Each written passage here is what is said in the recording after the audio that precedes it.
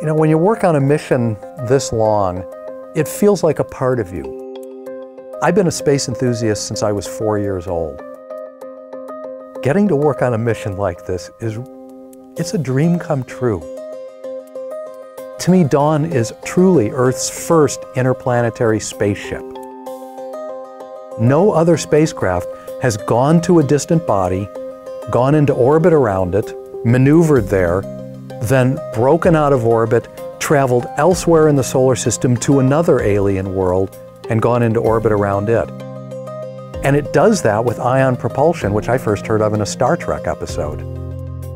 We've turned ion propulsion from science fiction into science fact.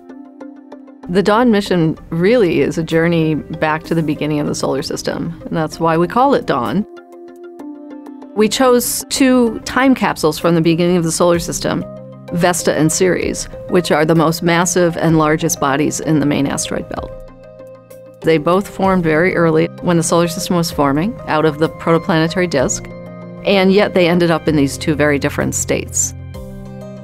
Vesta is a dry, rocky body that looks a lot like our moon,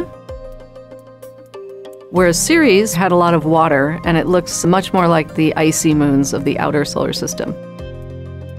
And it seems like what determined their eventual fate was the location where they started. And we now believe that Ceres formed much farther from the sun than it is now.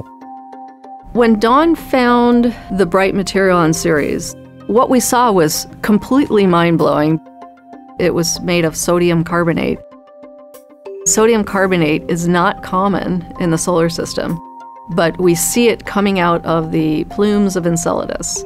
We see it in lakes on Earth, and here it was on the surface of Ceres.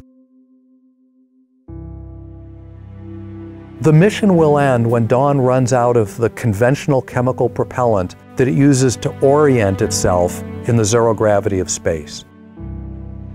Dawn will become this inert celestial monument in orbit around the dwarf planet that it unveiled. Dawn serves as a lasting reminder that the passion for bold adventures and our noble aspirations to reach out into the cosmos take us far, far beyond the confines of our humble home here on planet Earth.